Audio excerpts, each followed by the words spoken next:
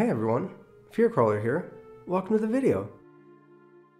Minicrawler and I were just playing hide and seek in the basement. It's kind of fun, but somebody keeps turning off the lights and revving a chainsaw.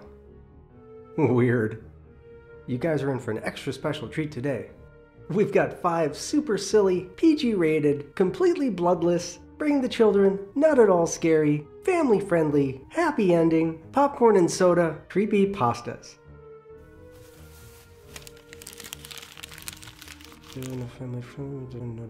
And that should cover all my bases to get this video monetized. Enjoy!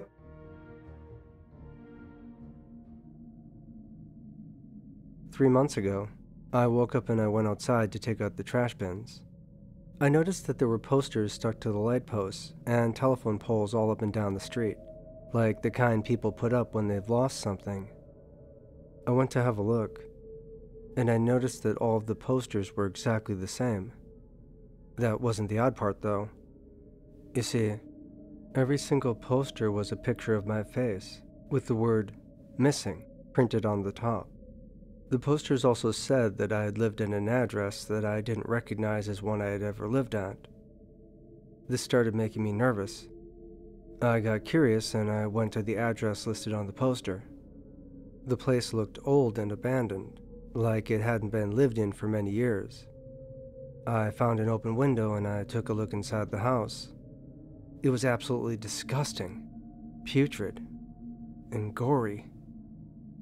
Strewn all about the floor were the limbs and heads of dead people, all mangled and chopped into pieces. As I slowly backed my head away from the window, a man's face peered at me from out of the darkness, mere inches from me. I felt frozen as his eyes locked with mine, their colors shimmering and shifting, along with the locks of hair upon his head. All the colors changing in a mesmerizing fashion, like a hypnotist wheel. I ran away from the property as fast as my legs could move, but quickly found myself surrounded by a mob of crying people. They had me completely trapped between them, loudly expressing how glad they were to have finally found me. They said they wanted to take me back to the house on the poster. Some of them grabbed onto me and tried to force me back towards that disgusting house, but I fought back. During the struggle, I saw my parents among the crowd. They were wallowing in tears of joy for having at last found their missing son. I screamed to my parents that I was never missing, and they knew that we all lived in the same house. But they kept on telling me how happy they were that they had found me, and that they were going to take me back to where I live, back to that house from the missing poster. I shouted at the crowd that I was never missing, and everyone needed to release me. The ones who had grabbed onto me kept on telling me that I had been found, and I needed to go back. By this time, I had been dragged back onto the property, just a few feet from the house. I could see that man's face again, inside the open window. He was smiling at me menacingly. I managed to free one of my arms and delivered a sharp punch to the jaw of one of my captors, causing him to release his grip on my arm. I broke free of the group and ran back to my home. My real home.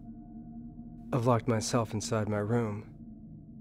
People are still trying to search for me. I can still see them outside my window. The missing person posters are still there. I saw the crowd murder my parents for abducting me. This is insane. I need to escape this town. Here is what I want to look like and what I've always wanted to look like. When you look at me, I want you to know and think it was me who let out the cryptid crawling creatures from another dimension. I want to look like I did something on purpose, like letting out interdimensional snakes on people, seeing the interdimensional snakes going inside people and mixing with their bodies. It looks so bizarre and unusual. I want to look like I did that, and I am that. I want to look like that I hate this dimension, and I want to mix it with more hazardous dimensions. I want to look like I fit in a bloodbath in some mansion or inside a wrecked abandoned house.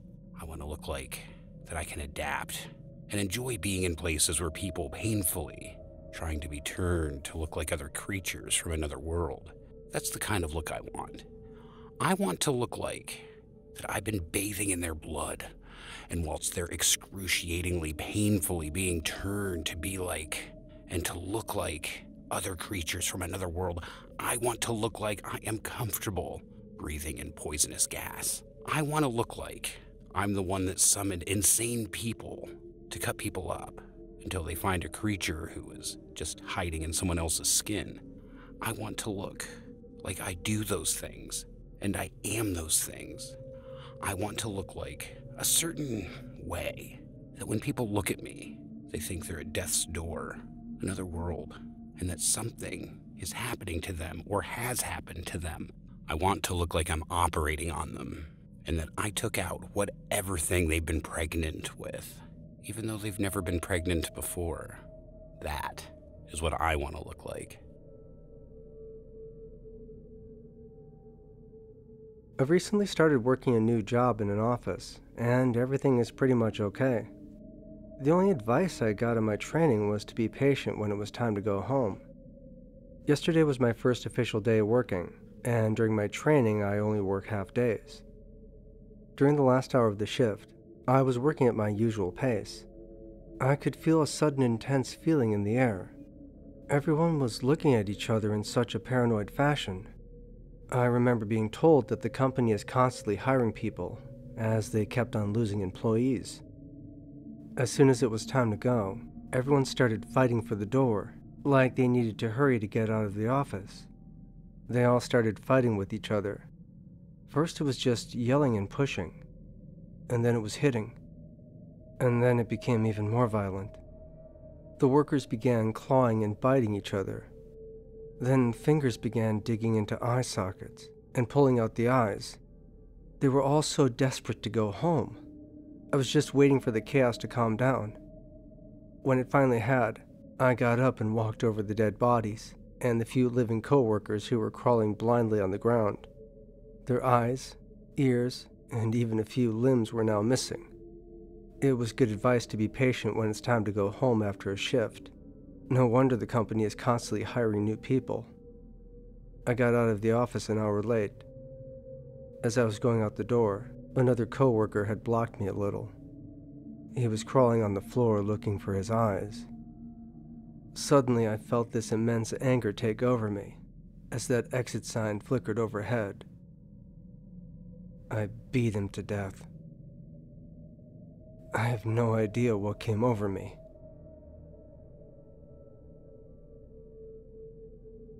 Thank you for coming to my TED Talk.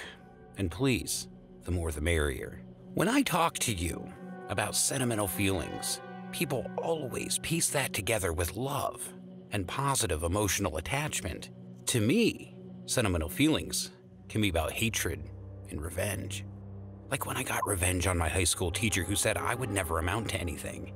He was right about that, but I killed him anyhow for being right.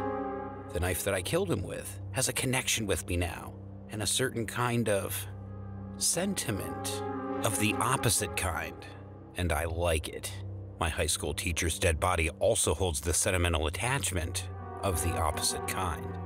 Whenever I look at that knife, I never use it for cooking purposes, but it reminds me of how I killed someone who was right about how my life would go, and I killed him for being right. That's the kind of sentiment that knife has towards me now. When my teacher's body was rotting away, I found that the sentimental feelings I had towards his dead body was not rotting away, but becoming more lifelike as such. I found a new kind of sentiment that had probably always existed, but people turned away from noticing it. It's like when soldiers talk about the gun that they had used to kill the enemy, and that gun or sword or tank machine will hold a different kind of sentiment compared to a necklace that your beloved grandmother gave to you. That knife now, whenever I look at it, I sometimes cry because it was used to stab and kill the guy who was spot on about how much of a failure I'd become.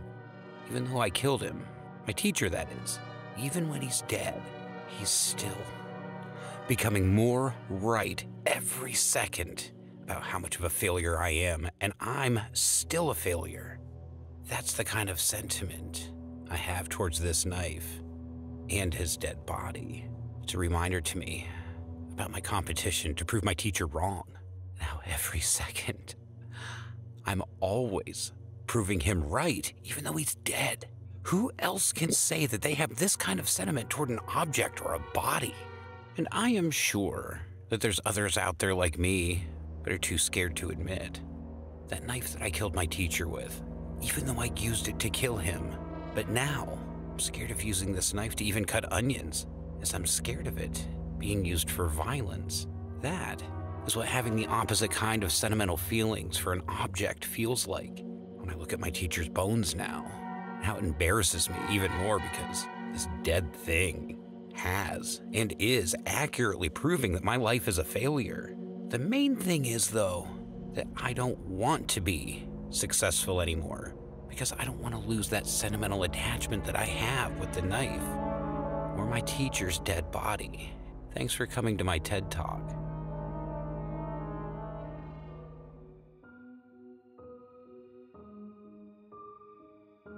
I have two friends named David and Larry. The three of us came to the park the other day to play on the swings. It was just a casual day. David went on the swings while Larry pushed him as hard as he could. David was an ordinary fellow with no real problems or issues. But when he went on the swings that day, something was off with him. Whenever the swing took him high up in the air, he became unusually happy, almost like he was on something. And when the swing came back down, he would suddenly become extremely angry, like he wanted to hurt someone. It was so strange to watch this. Larry didn't want to keep pushing David after observing his behavior on the swings and how pushing him seemed to be affecting his moods. The swings were literally mood swings, complete with each high and low action being accompanied with a high and low emotional response. When David was up in the air, he was so happy, and when he was back down, he had the anger of a killer. Larry stopped pushing David, and the swing slowed to a stop. David casually slid himself off the swing, walked over to the only other person in the park at that time, and murdered him. We ran to David quickly and managed to force him back onto the swings. Larry continued to push David as I dragged the man's lifeless body over to the empty swings and placed him inside it. Larry and I took turns pushing David and the man's body. As the park became more crowded throughout the day, we got more people to join in and take turns pushing David on the swings, while Larry and I pushed the body of the man. David is always super happy when the swing is high up in the air. The body of the person David had killed is also happy when the swings go high up in the air, but angry when it comes down. We've got to push two people on the swings now. We can never stop pushing.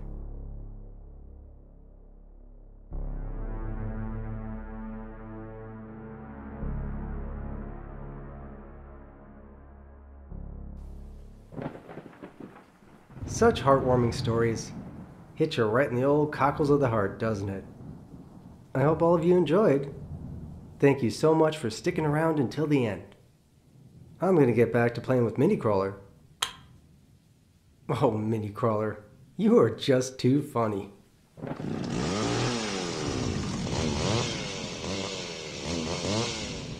Seriously, now you're starting to freak me out.